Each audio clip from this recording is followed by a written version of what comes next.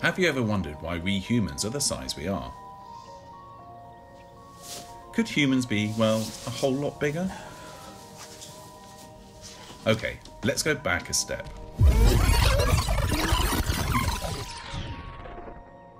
This is Lucy, one of our early human relatives. She's 3 million and a bit years old and just over a metre tall.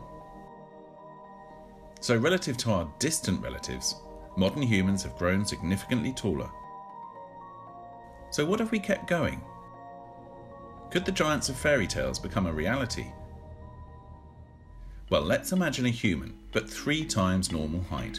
Say 5 metres tall, way bigger than any human before.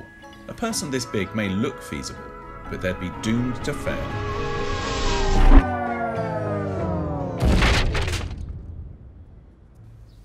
To see why, we need to visit a man in Turkey. This is Sultan Kösen. Sultan has an oversized pituitary gland which has produced too much human growth hormone throughout his life, allowing him to reach the height of 2.51 meters.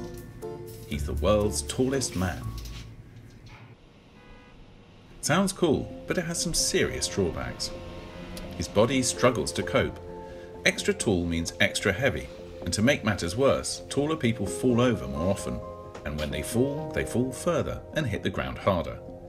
So Sultan keeps breaking his legs. And there are more health issues besides. Being tall puts pressure on the heart, which has to pump blood higher.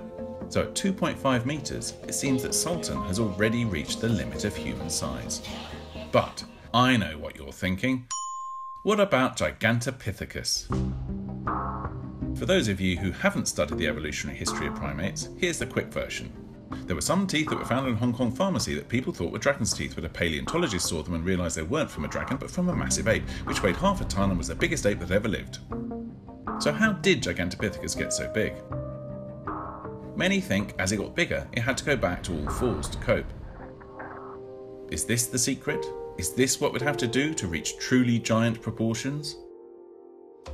Well, not if you want scientists to call you human.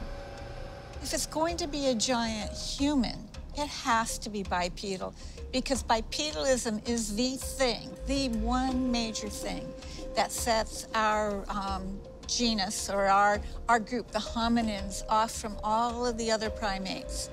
So the bottom line is if it's not on 2 legs, it's just not human. So to make a bipedal human giant, we're going to have to redesign the human body so we can stand upright without breaking our legs all the time. We'd need much thicker legs and stronger bones to support our weight. Ears like an elephant to regulate heat.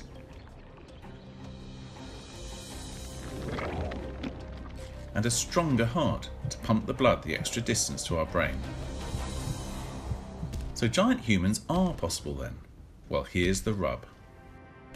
To be giants, we'd have to adapt our physiology so radically that we really couldn't be considered human anymore.